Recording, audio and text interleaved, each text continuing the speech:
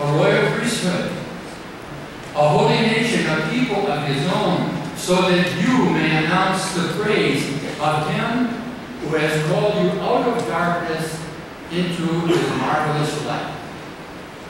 So who were they, these countercultural, persecuted community, to whom such extravagant words were addressed? They had never seen him, yet they identified as disciples of Jesus Christ. And the word of faith came through others, who themselves were not eyewitnesses. But through Christ, they had received a profound, hope-filled understanding of the meaning of life, the sacredness of every person, the presence of God, and the ups and downs and in the ordinariness of life. The example of goodness and love and joy and forgiveness that Jesus splashed across the landscape attracted this community of people. They were an inclusive group.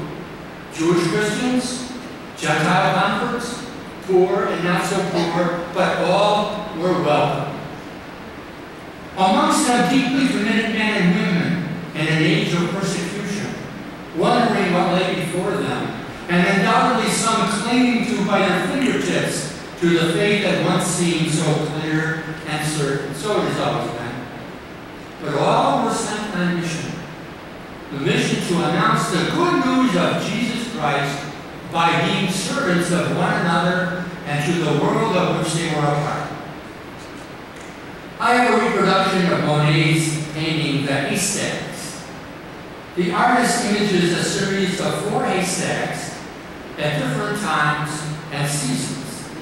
In one drawing, the brilliant light of the sun makes gold in the haystack. And the others, the light gradually recedes so that one is hidden in darkness.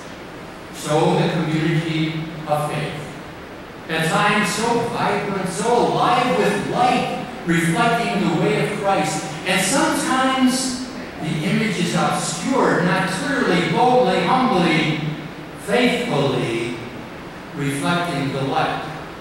Yet always in the community of faith there are holy people whose light will burst forth in due time.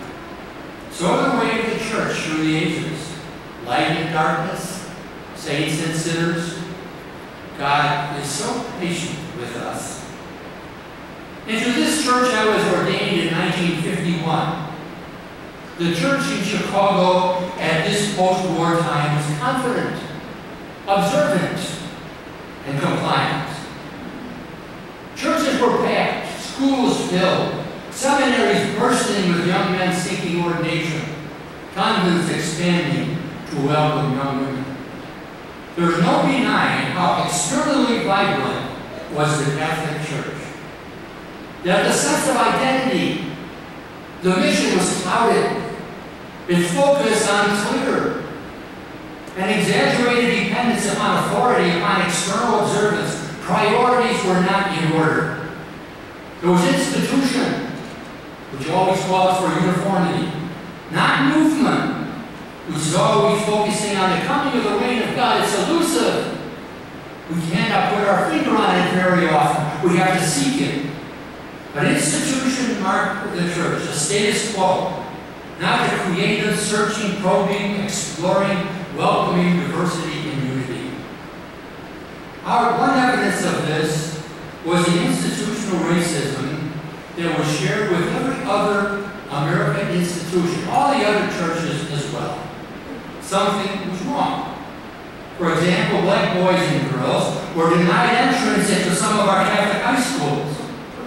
A few priests vehemently protested to the Cardinal, but it was only in 1958 that the great Cardinal Albert Meyer, with wisdom and courage, ordered parishes and schools and hospitals to admit all. Now, when the World Council of Churches, seeking the unity of Christ Resource Church, when they met on the campus of Northwestern University, we were pointedly ordered not to have contact with them. No humanism at this time. The Catholic Church seemed to be a fortress, reining the faithful in at the very same same time protecting us from the forces of the outside world. But other voices had been emerging for some time, pointing to the interiority of faith, to freedom, to involvement. My spiritual director when I was a deacon was Father Blinks Donnelly. Now you have to understand that all the priests on the faculty were given nicknames according to their idiosyncrasies. And later on I would have my share of them. But Father Blinks Donnelly was an older man, very highly respected in the Jesuit order. He had a real prominence. And I went to him and I learned so much from him. Mostly his manner, gentle, warm, accepting, challenging. And he said to me one time, many times, "George, you must develop a deep personal love for Jesus Christ." And then there was Father Dan Cantwell.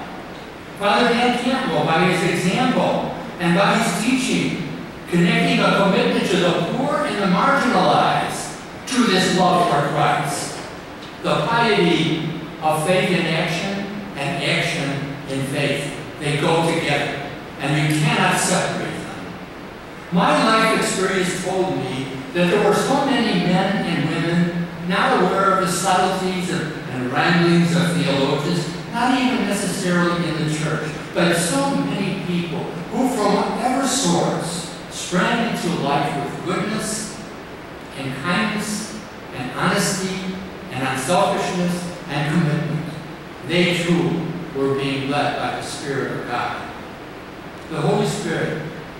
So did the greatest pope of the last century, Pope John the 23rd, tell us the impetus that led to proclaiming the Second Vatican Council. The Holy Spirit led us. 2,300 bishops gathered in the fall months of 1962 to 1965, and they prayed, and they dialogued, and they argued, sometimes bitterly, as they reflected on the meaning of the church, its worship, and its relationship to the actual issues of the modern world. Now the church was to be understood not primarily as an institution, but as a people of God. The people, all of us, challenged to be transformed into holiness in the way of Jesus. That's the way, not in any other way, not what we think, but the way of Jesus. And to turn to the outside world, always tempted as are we, by its lust for wealth and power and prestige, to turn to what the coming of the reign of God meant in all the moments of life, leading to life after life. The church from the time of the Second Vatican Council was no longer a triumphant, perfect institution, no. It was a pilgrim people, threading its way in time, but led by the Spirit, and so changing society like water dripping on rocks, seemingly impervious to the hope given by Christ, but continuing on, trusting in the power of God. God has promised, and God will effect it. This vision of hope in God, in the community of faith, as I experienced it in my immediate family and in my extended family, teachers, fellow priests, and people I've met of all kinds. I experienced all this, and I brought it to the table when Cardinal Cody, in 1972, appointed me to be priest in charge of St. Hubert's West. There's no such thing as priest in charge. But that doesn't stop a cardinal from naming it. But really, I was pastor, servant leader to those wonderful people of Schaumburg and Hoffman Estates. St. Hubert's West, now Church of the Holy Spirit, named by its critics as the Church of what's happening now. Yeah, that's what they called us. I was proud of it. I thought that was great. But we ministered faithful to the light of Vatican II. I'm so amused when people talk about being faithful to the magisterium. There is no magisterium more significant, more important than that which came from Vatican II. No statement of a pope, no statement of a bishop. No, Vatican II is a point of reference for the holiness that we are required to live. Those first parishioners, they were young, and they were educated, and they were questioning men and women. What does it mean to be a disciple of the Lord? And so we had a continuing thrust for deeper understanding. Programs like Search for God and Adult Understanding of Faith and Renew and the study of the Gospels and Vatican II and the history of the Church. All this we offer to people so that they be adults in their faith, not children in the faith, but knowing somehow how they are to look at the world and the call to holiness and the call to involvement. When we invited youngsters to be altar servers, we took it for granted that girls as well as boys were welcome. And women were welcomed in all the ministries of the church from day one. And the second leader of our parish council was a woman. We found a way through primacy of conscience to address the pain of married, divorced, and remarried Catholics. And from the beginning, we formed structures, those various ministries that we had in the parish council. Always changing, always evolving, but the voice of the people were heard and responded to. Our worship space, this place, so simple, uncluttered, and clear, embracing all, evidencing the primary place of the holy, the people, not brick and mortar. The people are the temple of the living God. So I served as pastor of the Church of the Holy Spirit for 24 years, and my life is like everyone else's life. Light and shadows, joys and sorrows. But I've had the privilege of ministering in many different settings. African American parishes, chaplain of the United States Air Force, spiritual director and deacon of the seminary deacon program at St. Mary's Lake Seminary. But my ministry here at Holy Family Church is the greatest joy of my life. Through these years, the staff and dedicated leaders with me did our best to minister in a collegial, self-giving, life-giving way. And I think that all of us who have ministered here can give thanks for one another, for the people to whom we have ministered, and for the opportunity offered us. So here we are, the church of 2016, quite different from the church to which I was ordained in 1951. Not as measurably successful as then, but with a far deeper sense of identity, of mission. Led by the Holy Spirit, we know that we are people calling down by the power of the Holy Spirit the reign of God, and that every issue, every person, every event of life is to be sort of connected to this Jesus and His way, so that the reign of God will deepen in our world.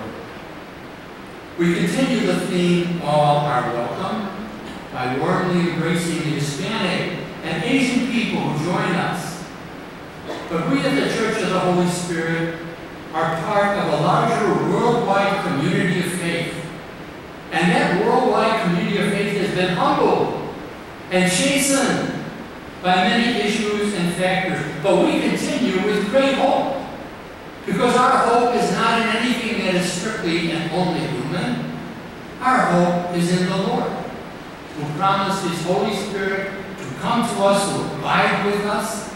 And we are buoyed up by that beautiful passage from the Epistle of Peter. You are a chosen race, a royal priesthood, a holy nation, a people of His own, so that you may announce the praise of God, who has called you out of darkness into His marvelous light.